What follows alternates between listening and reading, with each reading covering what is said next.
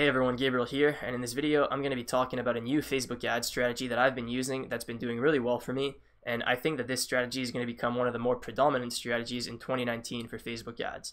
So it's not for complete beginners. You do need to have some data to work with in order to use this strategy, but if you're already running ads on Facebook and you're looking for ways to significantly increase your return on ad spend, then this is the perfect video for you. So without further ado, let's get right into the content. So to start off, I want to give you guys a little bit of background about this strategy. So Facebook recently released a new feature called Campaign Budget Optimization, or CBO for short. And what Campaign Budget Optimization does is that instead of setting your budget at the ad set level for each individual ad set, you set the budget for the entire campaign, and then Facebook distributes your budget across the ad sets based on the performance in real time. So theoretically, what this does is that you spend more on your best ad sets and you spend less on ad sets that aren't performing, and overall you get a better return on ad spend. So this picture that I pulled from Facebook actually does a great job at explaining it. So on the left here we have without campaign budget optimization, and as you can see there's no budget set for the campaign. The budget's set for each individual ad set, and then no matter what the performance of these ad sets, it's going to spend that budget. And so in this example you would get 10 conversions here, even though ad set number 2 was performing better, right? Because this one got 5 conversions, this one only got 2. So if you turn on CBO with the same ad sets, what would have happened is that Facebook would have spent much more on ad set 2 when it saw that ad set 2 was getting more purchases. So, it would optimize the spend to spend more on ad set number 2. The result is that instead of getting just 10 conversions, you would end up with 15 conversions for the same amount spent. So that's what CBO is, and it's a really interesting feature, and it's definitely worth testing. So before I get into the exact strategy, there are a few requirements that I would recommend you have in order to start testing this strategy.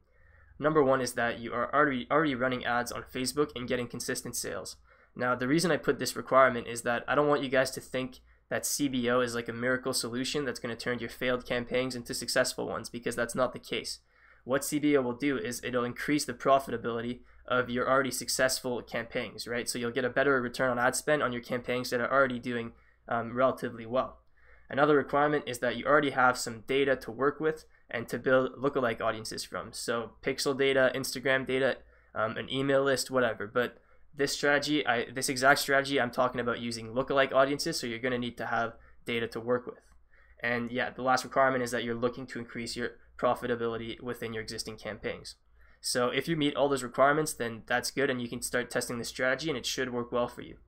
So I'm going to give you guys a quick overview of the strategy, and then I'm going to show you how I would actually implement this in practice. So the idea behind the strategy is that we're going to use lookalike audiences plus CBO to get the absolute best distribution of our budget possible. So lookalike audiences is already an extremely powerful tool to find the right audience to target. When we combine that with CBO, which is an extremely powerful tool to distribute your budget according to performance, you basically get an extremely powerful campaign that's going to spend your budget very efficiently, as long as everything else is in order, right? If you have a good offer, a good product, good website, etc. But that should already be the case if you met the requirements. So the strategy is really powerful. Now, how you're going to want to set this up is you're going to want to have a single campaign for each LLA, each lookalike audience, and then each country an individual campaign as well. So for example, you'd want to have a single campaign for the buyer lookalikes for the US, and then you could do a single campaign for the buyer lookalikes for the UK, whatever, for your main countries, and you want to segment it by country and type of lookalike. And what you're going to want to do is break down each lookalike audience into 5 segments. So for example, 1%, 1 to 2%, 2 to 3%, 3 to 4, and 4 to 5%. And what this does is it avoids overlap, and you can test the different levels, and this is what the CBO is going to optimize towards, testing these different levels of lookalike audiences. And yeah, you don't have to do 1%, 1 to 2%. You can also do 2% increments. So you could do 2%, 2 to 4, 4 to 6, 6 to 8, and 8 to 10 if you're targeting a country that has a smaller population and you want bigger audiences. But that's the general idea. You're going to break each lookalike audience into 5 segments, put it into a single campaign, turn on CBO, and then have a budget of about $100 to $250 to start off, and let it run and let it optimize. And this usually works really, really well because it lets Facebook find the absolute best spot to spend your budget within that lookalike audience. And you can just let it optimize, let it do its thing, and every 2 days, if the campaign is profitable, you're going to want to double the budget so that you get the most out of this campaign. So that's the overview of the strategy. It's not complicated, but you do need to have some data to work with.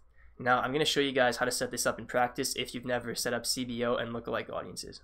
So just to show you guys an example, this is a new campaign that I've been testing. I launched this today, and as you can see, I'm using the exact strategy. So in this case, it's a 95% video viewers lookalike to the United States.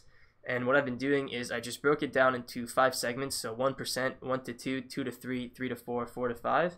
I turned on CBO, so as you can see it says right here using campaign budget. And I set the budget to $100 just to test because this is a new campaign and I wasn't sure how it was going to turn out. But as you can see, it's already doing pretty well, so it's got a cost per purchase of $9, 2.37 ROAS. And as you can see, it found that this 1% lookalike, which is kind of expected, this 1% lookalike was doing the best. So it started spending a lot more towards this one, right? It spent $23 towards this lookalike and only like $6 to all the different ad sets. So if it only spent like $6 on this one, I probably wouldn't have gotten these 4 purchases here. So, you know, as you can see, it's optimizing towards what's giving me the best performance. So now I just want to quickly show you guys how to set this up in practice so that you can do it yourself. So first off, you need to create some lookalike audiences if you haven't already. And to do this, you need to create some custom audiences. So what you want to go is you want to go to your asset library by just clicking the menu and then going to audiences and then create a custom audience. And this custom audience is going to be the seed for your lookalike audience. So if you want to make a lookalike of your website visitors, you need to create a custom audience of your website visitors first and then use that to create the lookalike. So website traffic and then all website visitors in the last 30 days, sure, and then you'll name it something according to what the audience is. So in this case, I'd call it WV30, website visitors in the last 30 days. Create that audience, and then you need to let it generate itself. So this takes a bit of time to populate. You can still create the lookalike audiences right away, but it needs to populate properly before you can run ads to them. So I'm just going to show you. So you go to create audience, lookalike audience, and then as your source, custom audience that you just created, so WV30, and then the location for this strategy, you want to use 1 country per campaign. So a good one to start off with is obviously the United States, so location United States. And then audience size, this is where you're going to segment your lookalike audience into 5 different pieces. So you go to show advanced options, number of audiences, and you go to 5. And then you would just want to drag this so that each audience is just 1%. So I'm having a hard time there. So yeah, drag this here. And there you go. And now as you can see, each audience is the same size. And you know, there's going to be no overlap between those audiences. You don't want to just do 1%, 2%, 3% because there's going to be overlap. So if you do this and you do CBO this way, there's going to be absolutely no overlap, and Facebook is going to be able to optimize the delivery to the best segments of your lookalike audience. Usually the first ones will do better, right? 1% will be the best, 1 to 2%, but that's not always the case, and that's why this method works really well. So then you just press create audience, and then you just wait a little bit. You want to wait till all those audiences are created and generated. So you should have, the size should be bigger than below 1,000, right? So once you see a proper size number, that's when you know that that it's ready to advertise. So once you've created your lookalikes, now you can actually set up the campaign. So I'm going to show you step by step how to do this. You just go to create, and then campaign name, you would call it something like WV30 US CBO. Buying type auction, campaign objective conversions, and then right here where it says budget optimization, you want to turn that on. And then this is where you can set the campaign budget. So like I said, $100 to $250 is what I like to start at. Depends on your budget and how well you think it's going to do. So let's just say 100 and then create new ad set. This is where you can put your lookalikes. So I'm just going to call it 1% and then skip the ad, save to draft. And then you just go to your ad set here, 1%, and then this is where you select your pixels. So let's just say lead. You would want to put purchases. This is just my personal website, so there's no purchase event, but you would want to put purchase here if you're doing e-commerce and drop shipping. And then your custom audience, this is where you put the lookalike. So you click here, lookalike, there we go, 1%. And then locations, you just want to take that out. It's automatically gonna have the locations from the lookalike audience. Age range, I just let that as broad as possible. Language, no need to put anything there because you know that the US speaks English. No point in refining your targeting for nothing. And then placements, I like to do just feed. I don't know what happened here. For placements, I like to do just feed, so you can set that up. I mean, this is up to you. It also depends on your product, on your ads, but I usually do video ads, so I like to do just feed. And then yeah, keep scrolling, and then everything here is good. Conversion window, this is up to you. I like using 1-day click. And then duplicate, and then you want to duplicate this 4 times. And you're going to add all the different lookalike audiences in there. So pretty straightforward. I'm showing you step by step, but I'm sure that a lot of you guys, can already figure this out. So 1 to 2%, and then you just want to replace the lookalike to the 1 to 2% one, and then remove the old one. And yeah, and so on. You just keep doing this. So the same thing here. So 2 to 3, and then I'm not going to show you all the way. This is the last example. 2 to 3%. And yeah, 2 to 3%, blah blah blah.